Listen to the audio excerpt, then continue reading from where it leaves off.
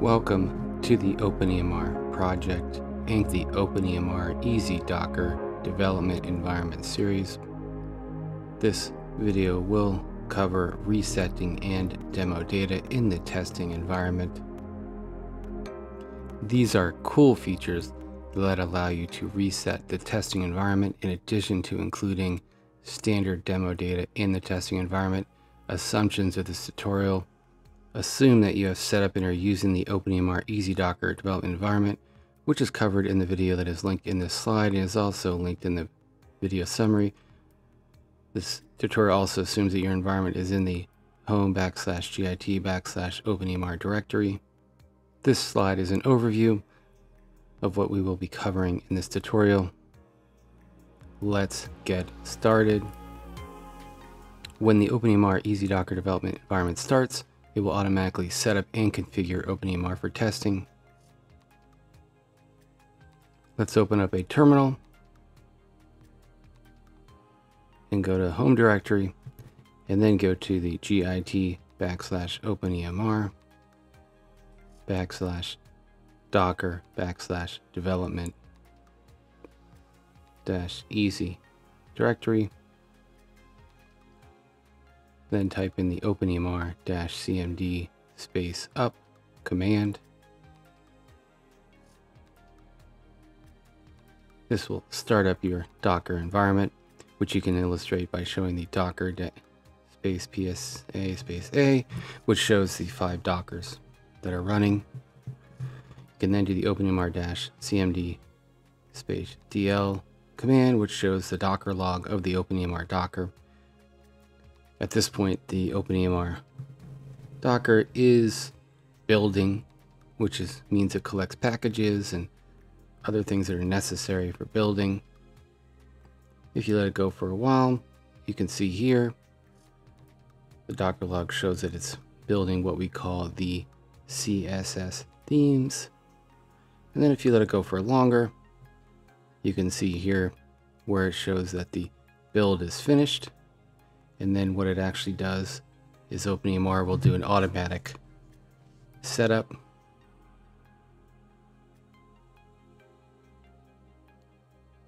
And then you can recheck the logs again, which will show here that the build is complete in addition to the setup.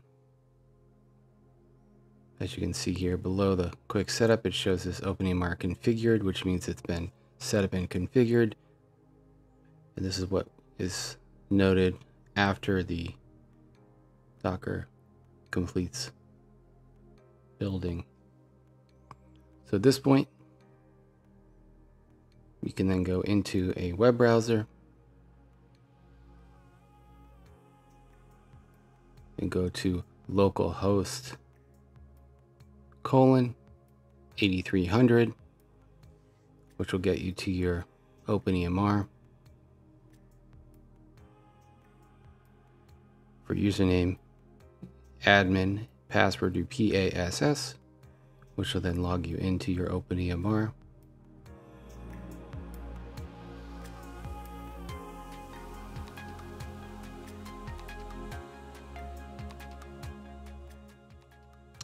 Just to show, in the next step when we do a reset, we're going to put in a patient.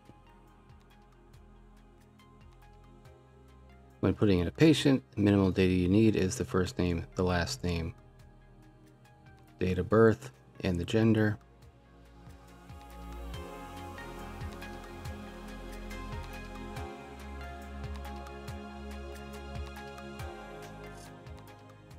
Again, we'll create the new patient. So as you can see here, we have our new patient in your OpenEMR testing environment, which shows up when you search.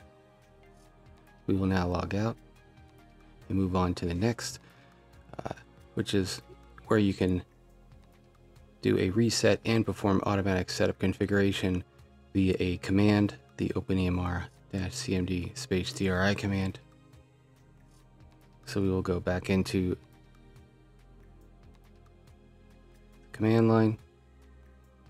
We will type the OpenEMR-cmd, which shows all the possible commands for this command. And this is the section we'll be looking at, this reset management section. You can see here there's several commands here. And this time, we're going to focus on this DRI command, which is to reset and reinstall OpenEMR. So we will type that in, OpenEMR-CMD space DRI.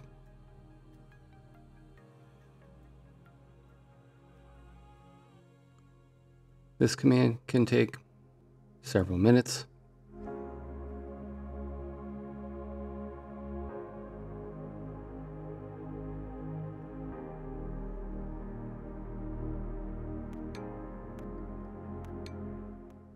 It is now completed, resetting and reinstalling your testing environment. So I suggest refreshing this page, and then you can log back in with admin password PASS. As you will note, it's been resetted, so that's why there's no more patient here. The entire testing environment has been basically shut down and reset. Next command is where you can actually reset the testing environment, but not do the automatic setup and configuration. And in this case, you are going to need to manually set up, configure the testing environment via the setape.php script, which is something that is necessary for developers to do if they do want to develop on the installation script, which we will demonstrate. So we'll go back to the command line. Again, we'll just type the OpenEMR-CMD command just to show the available commands. And this is the command we're going to do, this dr command, which is to reset OpenEMR only. Again, we're not going to do a automatic reinstall of the testing environment. So again, we're going to type the OpenEMR-CMD space dr command.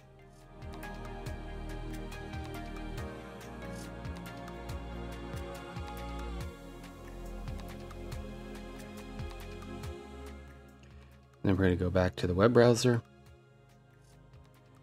go back, and we're going to refresh this. We're only going to go to localhost A300, and now what you see is the installation script. There's no automatic install, so you actually do the manual install, which is what users do. So it's a good thing to go through, especially if you're developing on this. So we're going to proceed to step 1. Here we're going to have the setup, create the database, which is the default installation. Here there's several settings that are specific to the Docker environment. For a server host, we put MySQL. For password, you can put anything, but I generally just put OpenEMR when I'm doing development and testing. Root password is root, R-O-O-T, again, root. This user host name, you need to change from localhost and change it to the %. And here, what I generally do is just take this user login name, copy it, and paste it into the password, just to make things easy for development and testing. Then I'll scroll down and click the Create Database and User button. This can take several minutes.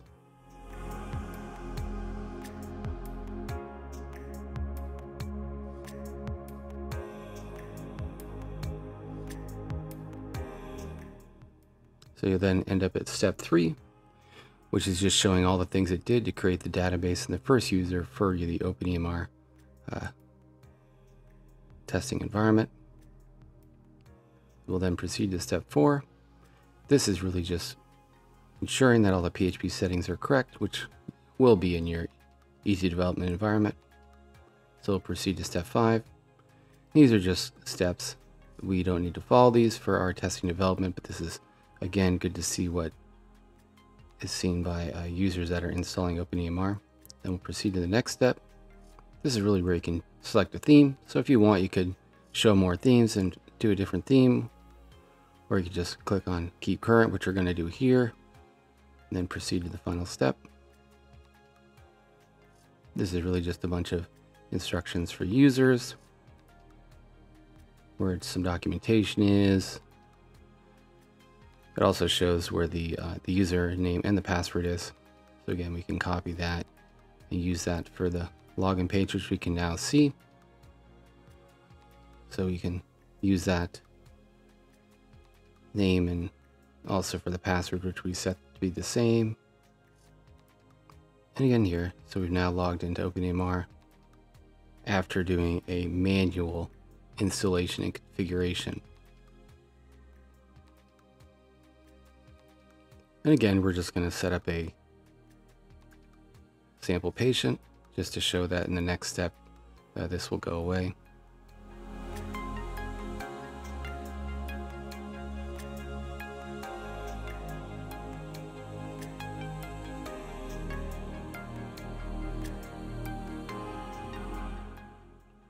Again, the patient summary of the new sample patient.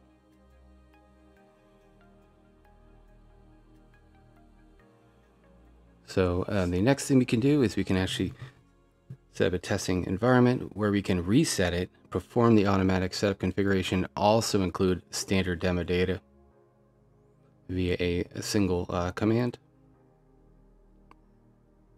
We'll go to a terminal and just again do the OpenEMR-cmd command, which lists all the possible commands, and this one we're going to do now is this DRID command, which is to reset and reinstall OpenEMR with demo data. So we're going to do OpenEMR-cmd space DRID.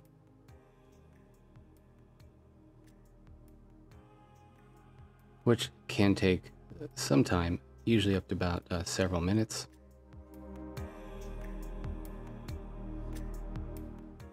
Here you can see it's installing demo data, which again could take several minutes. And then we're going to see a whole bunch of commands and output, which is really what it's doing here is updating the database via the upgrade scripts, which can also take several minutes.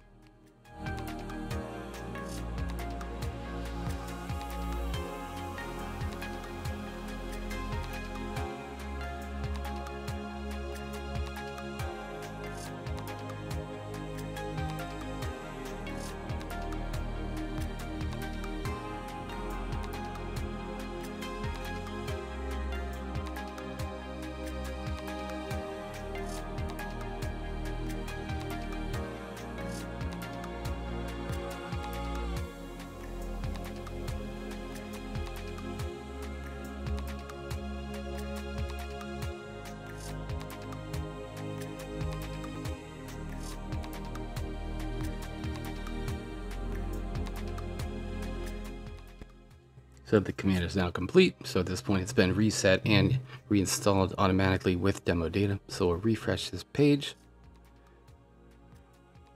Here we can log in with the admin user. Again, admin password pass, PASS.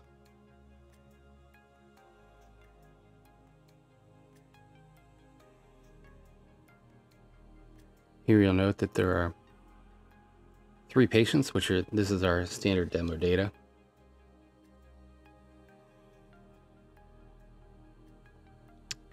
The demo credentials are standardized. You can find them by searching Google by going to the OpenEMR demo, going to the OpenEMR development demo, going to this development demo link, and you can see here this demo credentials. So there are actually 5 users you can log into this OpenEMR or your OpenEMR with the demo data with it, and there's even 2 patient portal credentials. So in this case, just to show an example, we're going to log in via the physician username and physician password. So this would be considered to be a physician, so it would have sort of the access controls that a physician would have. So you're going to note here at the top there's no admin menu, as you saw in the admin user. You can still see these patients. Again, we'll click on Phil Bedford or Belford.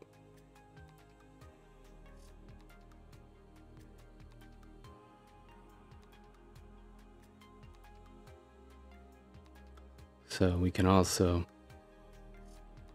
use the patient portal credentials. So we'll go to the localhost /A300 and portal, and then here's the credentials for that fill on the patient portal. So again, fill 1 for the username, fill for the password, and then we'll get what the email should be and paste that in.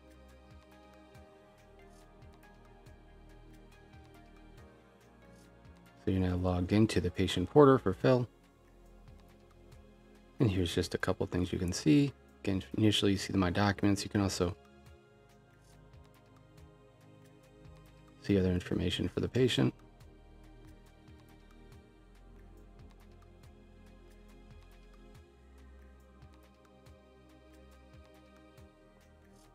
And then we can log out, and that is the end of the tutorial.